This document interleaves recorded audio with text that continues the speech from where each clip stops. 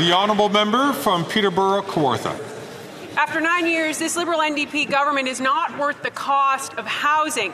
The housing minister has allocated $8 billion of taxpayer money to housing programs that have built zero homes, like the failed Housing Accelerator Fund. The only thing it's accelerated is tent encampments, rent, and headlines like this one. Priced out of rental market, Midland senior lives in a shed. Common sense Conservatives have a plan. We will cut the GST on all new builds under $1 million.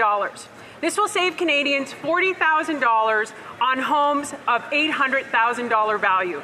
Did you know in Ontario, government taxes account for 30% of housing prices? Wow. Enough with taxing people into poverty and hopelessness. Our compassionate common sense plan will stop the Liberals from forcing people to put up tents as housing.